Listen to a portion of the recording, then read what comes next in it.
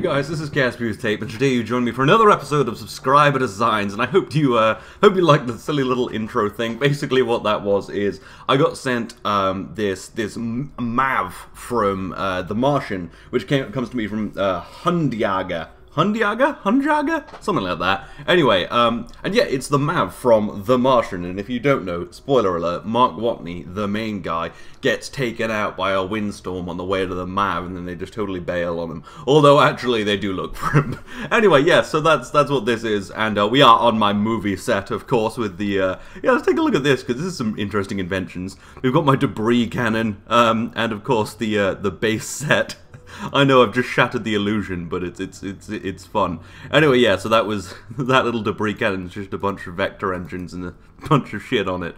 Anyway, but yeah, let's take a look at this vehicle. This is really cool. It's quite a nice rendition of the MAV. It's actually kind of how I imagined it from the books. Well, from the book. And you should definitely read the book. If you've seen the film, pretty good film. Not the best, but the book was really fun, actually. Really detailed. Anyway. So yeah, let's take a look at this top to bottom. So on the bottom we have the landing stage, 3 powerful engines. These are of course for landing it on the surface so that the upper bit can take off again. And this would land probably using all of the fuel from the rocket, but then it actually has a little drill in here, much like the real system, which would make fuel from, I think, just the CO2 and water in the atmosphere? Something like that? Although, is there water? No. Well, it gets water from somewhere, probably a drill. And we have that in KSP with the ore drill, so we can deploy that and start mining. And it does come with solar panels and radiators, so that this is a functional spacecraft. It's really cool. So if I deploy all of this, there probably is an action group, but I rarely check action groups. I just press a lot of buttons until things explode. But anyway, yeah, so you can imagine this could now mine a bunch of fuel, fill up the rocket, everything will be good. It does have an ISRU right in here, in this little cockpit, so we could start the LFO and it would start making it. It has this little cockpit down here, so you can actually jump in from the bottom, which is pretty nice, and then transfer up to the top. And yeah, that's it. I've obviously already landed it, so I won't show you landing it, but you could imagine how that would be. It would be coming down sort of vertically on 3 engines and then land perfectly. But yeah, so let's shut down these engines and launch it into the air to see what it's like with its second stage. It's actually a 3-stage vehicle. It has the landing stage, the second kind of booster stage for taking off, and actually a 3rd stage for getting into orbit, if I can actually get into orbit. So, we've assumed Mark Watney is dead. We're going to fire up the engines and take off. So it leaves that on the surface, much like the Apollo missions actually would leave something on the surface, leave their landing stage on the surface. And yeah, this is comprised of these little flea solid rocket motors and a bunch of these Terrier liquid fuel engines for a little bit of efficiency. The solid rocket boosters obviously provide all the thrust, whereas these engines provide all of the efficiency. And they actually burn out at the exact same time, which is a really nice little detail, actually. It's Duna, so I want to get going sideways pretty quickly, because you want to get as much velocity as possible and not get too much altitude. I don't know what my altitude is, though. What is my apoapsis? Ooh, a bit low. I may have gone a little bit to the side. Hopefully I'll make it to orbit in this, but if not, I guess we can do a Mark Watney Iron Man thing. That was so stupid. It was just staged there. You can see the beautiful first stage falling away, created out of a bit of a fairing. Nice way to do it. But yeah, it was so stupid in the movie. When he couldn't quite make it to the Ares vehicle, he cuts a hole in his suit, and like Iron Man's just like, that would have like no delta V and no control, you fucking idiot. Whereas in the book, I think they actually just go and grab him. They figure it out somehow. And yeah, I'm shitting on the movie, but I have to say I really did like the book. I don't want to be one of those people who's like, you know, the books are so much better than the movies, but in a lot of cases, I mean, I have to say, I'm reading the James Bonds right now. Bit of a diversion from the episode, but the James Bonds, the books are like really, I don't know, they're cool, although I have to say James Bond in the books does drink a lot. I am surprised that he's still alive and doesn't have cancer. Anyway, let's just get to orbit and stop wondering about James. But like, okay, when James Bond goes to dinner, he orders a bunch of food and he's like, I'll have like a whole bottle of champagne, some one time he had a half a bottle of Chardonnay for lunch. Fucking madman. Anyway, I don't know why I'm talking about James Bond. I have books on the mind. Not James Bond. the writer of The Martian, the author, Andy Weir, he's actually come out with a new book, Artemis, which I've actually bought and have been meaning to read, but have been currently reading up on James Bond being an alcoholic. Seriously, how is he alive? He'll just like order a whole bottle of champagne and then drink a shit ton of brandy and then take a bunch of Benzedrine. It's crazy, but they're good books. Although the book I'm reading right now, Moonraker, is about a crazy billionaire who creates a rocket and for like allegedly defending the country, but then plans to nuke London. It's like, oh god, that's Elon Musk's plan, isn't it? Bit of a sidetrack there, but I'm a sidetracky person. And I mean, there was the Falcon Heavy launch on Tuesday. That was pretty great.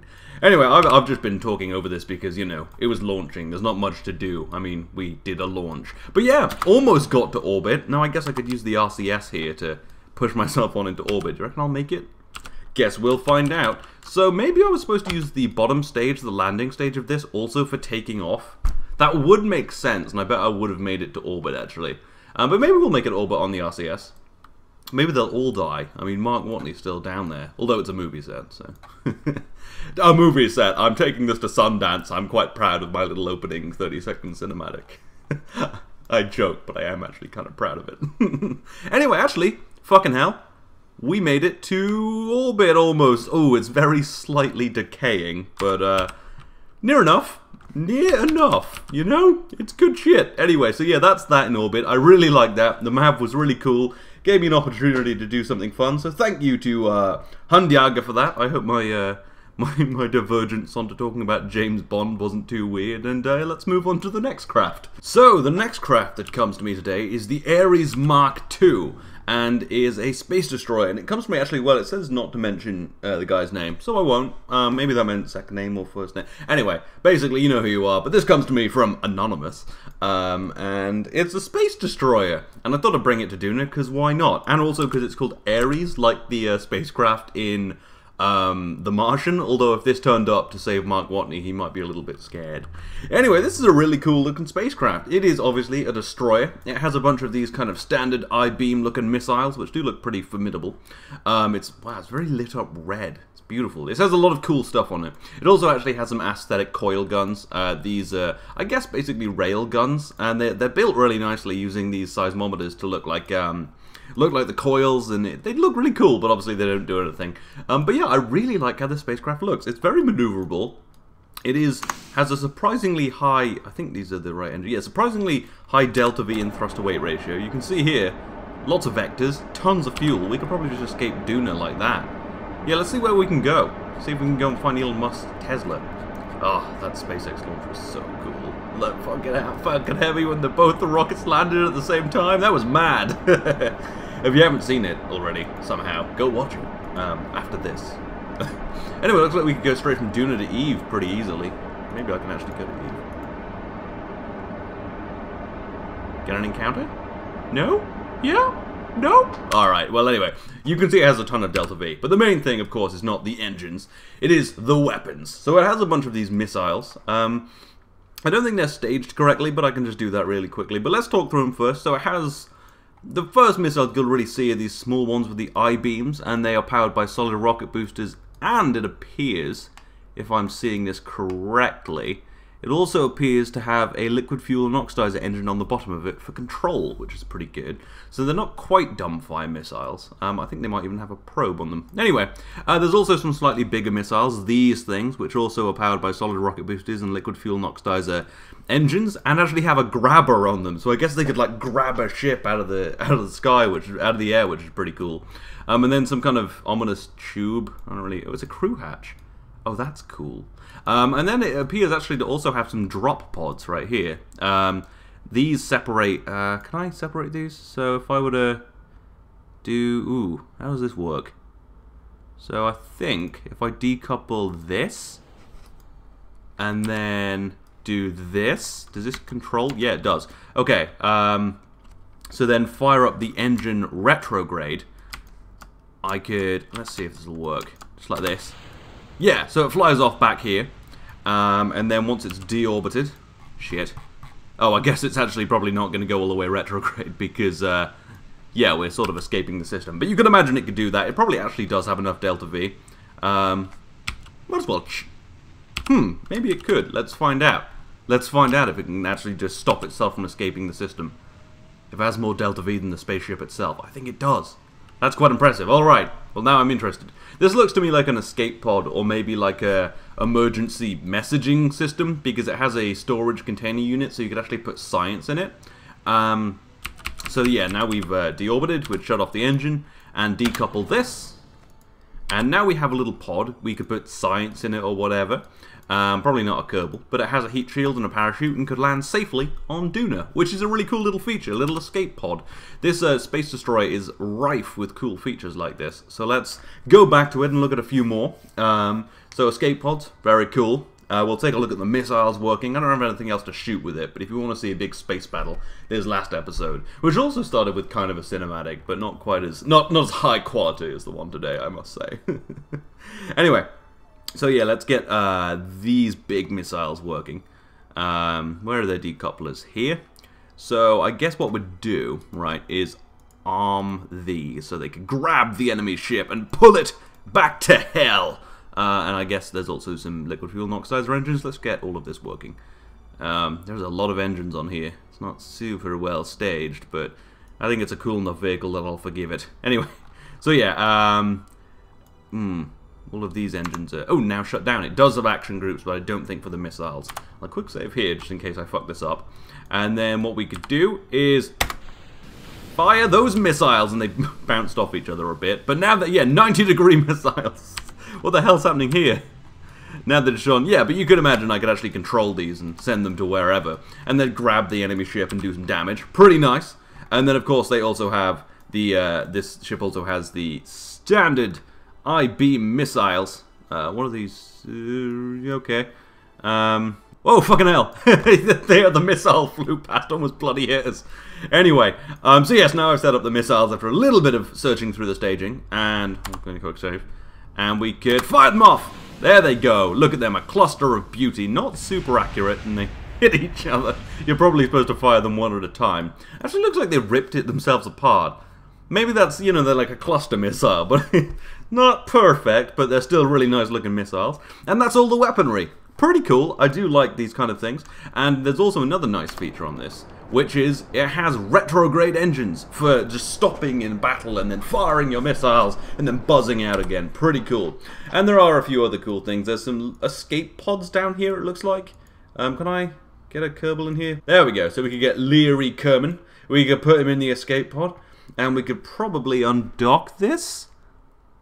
Decouple node. Oh, fucking hell. Okay. So then we could winkle our way out of here. Fire up our engines. Okay. Or whomever. Can I please just fire them up? There we go. And I think it's burned most of its fuel using the main engines. But still, I could go and escape. And then go back to Duna or whatever. So, yeah, lots of cool stuff in this. It has a little hanger in the bottom. I really like that. And it also has this little grabber, which I think I could just use to grab... Oh, it's a space tug, so what I could do is go and fetch it. I'm not going to do that, but yeah, there's just loads of cool stuff in this. There's just tons of features, you know? There's escape pods and little space tugs and missiles and retrograde engines. It's you know, it's just nicely built, you know? You know what, I am going to go and grab this with this little grabber. You don't get away from me that easy, motherfucker. There we go, and let's go! Alright. Okay, it's actually gone quite fast, but we'll catch it in no time with our little space grabber. I'm gonna hit it really hard and hopefully grab it. Probably at 30 meters per second it won't actually grab it, but whatever. Yeah, I love getting ships with just tons of features, and that one's a really nice one, you know? It just, the red lights make it look cool, it has escape pods, little message pods, missiles. Oh, got him! Nailed him at least, he'll be scared. Yeah, you're worried now, motherfucker. But yeah, anyway, that is the ship, the Ares Mark II, and it's just, yeah, it's really nice. So thank you very much to Anonymous for sending it to me. I really like looking at this, and yeah. Anyway, let's move on to the last thing of today. So the final craft we're looking at today comes to me from Kronos Aerospace, and this is the Kronos Antonov AN-225 Maria. Or however you pronounce that word. But yes, it is of course a rather nice replica of the Antonov AN-225, Yeah, AN225. And it's actually one of the most detailed looking planes I've ever received, and because of that it is 957 parts, but hey, it does look rather beautiful. It is humongous. It has 6 engines, but there are actually 12 engines because, well, there's 12 engines just kind of clipped into each other. And just massive wheels at the bottom with this whole custom wheelbase, a whole custom underbelly made of fairings, which I kind of want to decouple. And then just loads of these fuel tanks all clipped together to make a massive plane. And it comes in with only like 3,000 units of fuel. The wings, just tons of wing surfaces to make kind of a perfect angle, and I guess make it fly right as well. And it's just so detailed, and thank you so much, Kronos Aerospace, for sending this to me. I really love how it looks, and I do want to fly it a bit. I might move into post-commentary at some point, because the lag, it's a little bit. There's some. It's, you know, not noticeable. You know, it's basically 60 F. You know, it's basically 144 FPS right now. You know, it's Twitch gaming. No, it's a little laggy. But I have to say, I am surprised that this works at all. When I first started playing KSP, you definitely couldn't have had a 1,000-part aircraft flying around. That would be quite a task. But clearly it's gotten better. I think once I even had a 4,000-part spacecraft. My ring around Gilly, which was actually a square, which someone actually called a clickbait title, but, you know, whatever. I mean, I only built a spacecraft that went all the way around Gilly, you know? I mean, I'm a god among men. One day I'm gonna get up to heaven and you know, and well, hell, and God's gonna be like, yo, you can't keep using my name, man. You can't keep saying I am God like that, you know? You're ruining this for me. Anyway, enough talking about how I go to hell, and more about how this aircraft lumbers into the air at about 100 meters per second, taking off rather gently. Actually, probably not too bad if it was at real speed, but it does take off, and it is just beautiful. I reckon you probably could have put more fuel in this. Like, this will fly for not very long, I guess. Kind of what, like 500 seconds? Is that? Yeah, surely 3,000 divided by, well, divided by 6 is about 500. So yeah, not the longest flight you'll ever get. But, you know, it's pretty nice. It's pretty nice, you know. But I'm going to try and fly it around a bit. I want to buzz the Space Center. I probably need a little more altitude than than 500 meters to start turning this aircraft. So we're going to carry on. It gains speed pretty well. You can go pretty steep in this thing, and it does all right, actually, I have to say. I'm very impressed with this. If it isn't clear, I fucking love this. I just wish it was a few less parts. I guess you could part weld some of this, actually. But this is totally stock, which is mad. You know, this must have taken time. Anyway, oh, I've just noticed this little beam at the front of these the center wing's much thicker. I think it's like a dual wing. Oh, it's like a biplane up in here, and then a bunch of little pieces here. What are these? Oh, they're control surfaces. Interesting. And actually in here somewhere there's almost like a corridor. I think it might just be accidental, but you could get a Kerbal in here. You could totally put some seats in there, and I'm glad you didn't, because parts. Oh, you have access to the whole goddamn plane from in this little corridor bit. I wonder if you get out into there. Probably not. I think the cockpit's like way more forward, but still, that's cool. Anyway, let's try and turn this around, buzz the VAB, try not to crash. Probably will crash, it's quite a big plane, but still, it's rather cool. Yeah. Alright. Oh. I have to say, I think this might look cool with just like 12 engines instead of the 6 kind of doubled up ones, but it does obviously look more realistic with just the 6 doubled up. And they are actually not just totally clipped. These ones are a bit in front of these to create a nice effect. You know what? We should put this in Fighter Jet Showdown. No, that'd be the worst. That'd be pretty laggy, and I doubt it would last that long. I mean, it can only fly for about 5 minutes, but, you know. If I throttle down, it could fly for longer. But still, like, you could totally chuck more fuel in this. I mean, it weighs loads anyway. What? 600. You could put a little more fuel. But anyway, I mean, the fact that it flies at all, I'm not going to question this too much, you know. Anyway. Alright, so I'm going to pull it around, do a sick little barrel roll past the tower, loop around, fly through the bridge, land it on top of the VAB, all that stuff, you know, it'll be fine. I haven't had a VTOL in the last 2 episodes. I've replaced it with little cinematics, I guess. Obligatory cinematic. Although, well, the cinematic at the start of last episode was just kind of, we were looking inside and then the ship got attacked and then we had a battle. This episode, it was kind of like, I don't know, yeah, that was fun. Had to create a debris cannon. That was an interesting task. Yeah. Yeah, it's no longer subscriber designs. It's subscriber designs with a bunch of tapes built bullshit to make little scenes. I don't know, it was fun. It looked a little bit like a movie set down there. I don't know if you caught it, but there was like the set of the thing. I just really like how that looked. It was like, it was almost like we'd faked some kind of landing when I was looking over at it.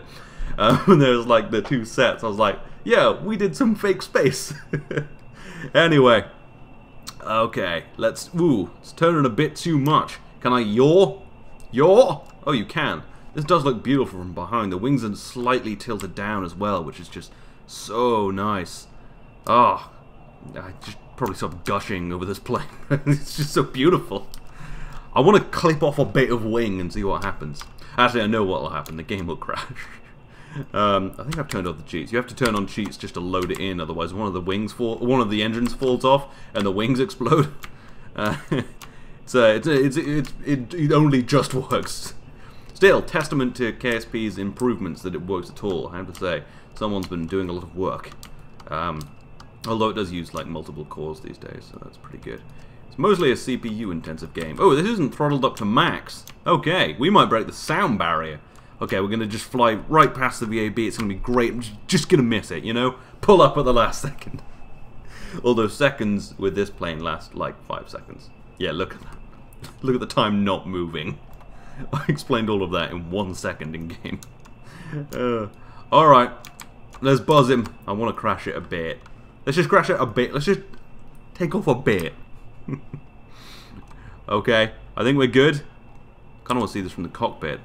Jesus Christ, Peter. You're mad, man. Alright, we're good. We're good. We're good. We're good. We're good. We're good? Yeah, we're good. We are not good! Oh, that was pretty fucking close. Beautiful. Oh, this plane is fun. Man, if there was no lag, this would be mental. I'm going to try and do a loopy-loop. A loopy-loop? Not a loop-T-loop. A loopy-loop. We're going to do a little loopy-loop. So I'm sticking with it. And yeah, alright. Pull up. Oh, that is... Damn. It just looks so good. Hey, Tape, do you think it looks good you haven't mentioned? Can it do a loop-de-loop? I'm sure there's a vertical loop. That would be the more technical name. We need you to pull a loop-de-loop, Captain. Not that you call a pilot Captain, but whatever. In my Air Force, you would. Alright. I wouldn't want to be a Captain. I want to be a Commodore. Do they still have the rank of Commodore in the Navy? I actually don't know. I feel like I have heard it. But I don't think it's a natural rank you get. I think it's kind of something you just sort of are. Like, an Admiral's kind of a Commodore. I don't know. Because, like, if I were to join the military, I would want to be a Commodore. Like, straight away, you know. Just don't make me a private or a second lieutenant, you know. Because I have a degree, I could probably become an officer straight away. No, just make me a Commodore straight away. Give me 2 ships. I think that's the requirement to be a Commodore, to be in command of at least 2 ships. From what I know from Pirates of the Caribbean. Those are some good films. Well, it was a good film and then a bunch of shit sequels. I enjoyed the first 2 sequels, and the second one was sort of okay, but spent way too much time on dry land. The reason the first Pirates of the Caribbean film worked was because Jack Sparrow was not the main character. He was kind of the side character, the kind of chaotic, neutral, evil sort of thing. Yeah, chaotic neutral, I think would be his D&D alignment. Anyway, but yeah, he was kind of chaotic and weird, and it was more about Will and the woman, what was her name? Elizabeth. You fucking chauvinist piece of shit, Peter. Oh, Jesus. I think we're going to hit the ground pretty hard. Come on. Yeah, anyway, but Jack Sparrow should be a side character who does fun shit, not the main character. That's what ruined the films. Anyway, yeah, you've heard my thoughts on a lot of media today. We're fine. We're fine. We're fine. Ooh, that's going to be rough. It's going to be rough on my computer. Anyway, I imagine this is just going to crash the game. I'll leave it a little bit. We'll see it explode. But yeah, anyway, that is pretty much the end of the episode. I hope you've enjoyed it. keep sending me stuff. I'm thinking Fighter Jet Showdown will start... What's the date today? 8th of February, and I think this is actually going up today because I've been a bit behind with videos. Sorry about that. I have been quite busy trying to make cars drive themselves. That is my dissertation. But anyway, yeah, so Fighter Jet Showdown, I think it's not going to start until we've got Kerbal Rising going, because that's taking some time. So maybe 2 or 3 weeks until the next season of Fighter Jet Showdown. I also like to leave a little bit of a break, just because, you know, you don't want to see the same shit all the time. I'm going to be doing some different things in the next few weeks. Like I say, I'm crazy busy with all the things I'm doing right now. Well, mostly just the one thing, which is my dissertation. I'm coming to the end of my degree, so I'm pretty busy. But I'm going to, you know, keep making videos as much as possible, but sometimes it's going to be 3 videos in a week instead of 4. Very rarely 5. That kind of thing. So yeah, but keep sending me stuff. You know, prepare for the next season of Fighter Jet Showdown. But if you really have a hankering to build some craft that will be in a series that will do battle, then there's always building spaceships for Kerbal Wars. Kerbal Rising. Me and Penguin have a look, it's ripping itself apart. Me and Penguin both have videos about submitting craft for that. So yeah. But anyway, yeah, this was a bit of a ramble so that we could see the plane explode, and also because, you know, gotta let you know what's going on with all the stuff. But yeah, I think that's about it. I hope you've enjoyed this. I certainly have. And yeah, this has been KSP with Tape. I will see you next time.